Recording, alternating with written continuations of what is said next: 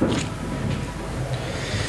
right, I'm going to read you some new and old. We'll start off with this one. It's called January Hasta.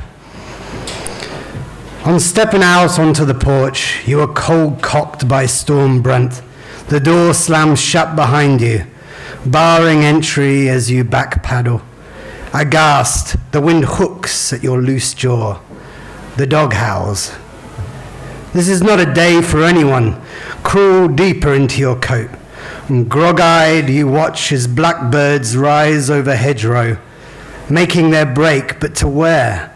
They slip, bob, and weave for nothing, and are round-housed on rooftops. The face of the flock bursts like a split lip, and the dog yowls. Breathe it in. Loosen the leash. Dance it up. In this surge, if you don't shift, you don't move. Lifted up by the shop-worn pines, see how the entire horizon's upended. Gouts of sea spray sting your vision, and where, lo, is the dog? All this, you think, all this and more, sunk-eyed, strafing across the floor. Explain how being punched so squarely in the face can leave a smile there. There's life within this land-lashing moment, blow by blow by blow, and while the ring of England shrinks, hear the roar outside the ropes.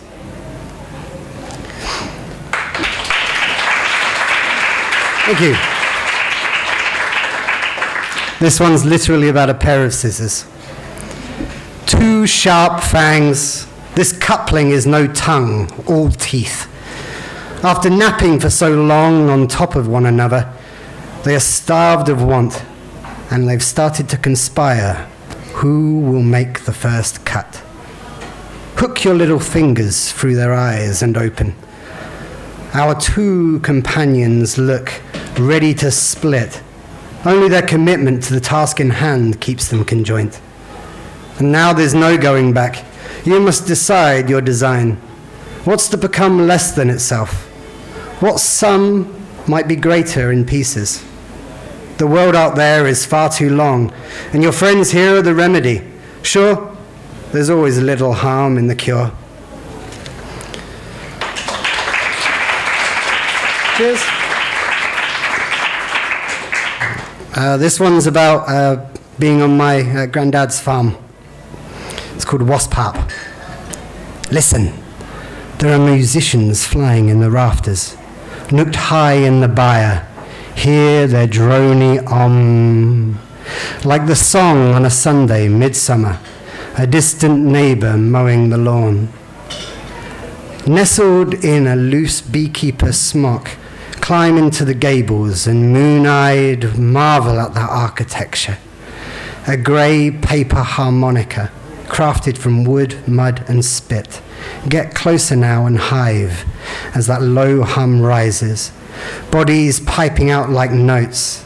This entire comb sings in a work song of warning. Then come again in winter, when the crowds are long gone, and the sight of an entire theatre emptied at the frost's first bite. The machine has crumpled. The jaw harp is pulverized. But all this broken in a way you don't say is somber or forlorn. Maybe this old organ remembers what was shaped there and performed. Thank you. Got time for one, two? I reckon time for one. All right, I'll be very picky then. So this is a collection released with the wonderful Cherie Weber, London photographer, last year. I think she's in the room hiding around somewhere.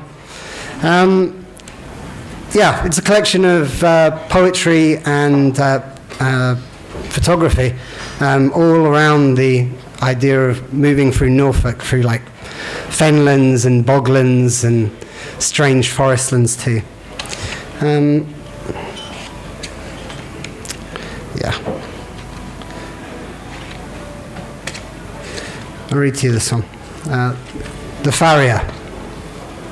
From an old sack still half his age, he feeds red apples to his horses, telling them the secrets of his sacrifices. They take gouts of sweet white, coring the soft spheres in moments, listening only for low, continual sound. George was big on his watches. He said prise them open, remove their brightened sides, but he lacked the drilling to make them work again, and we were left with just bits and pieces.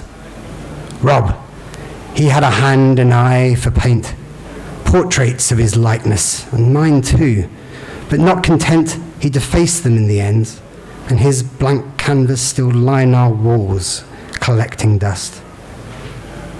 He does not know, but he does, that while they may have believed he loved more his horses, it is his boys' ghosts he marches over the fields. Thank you very much.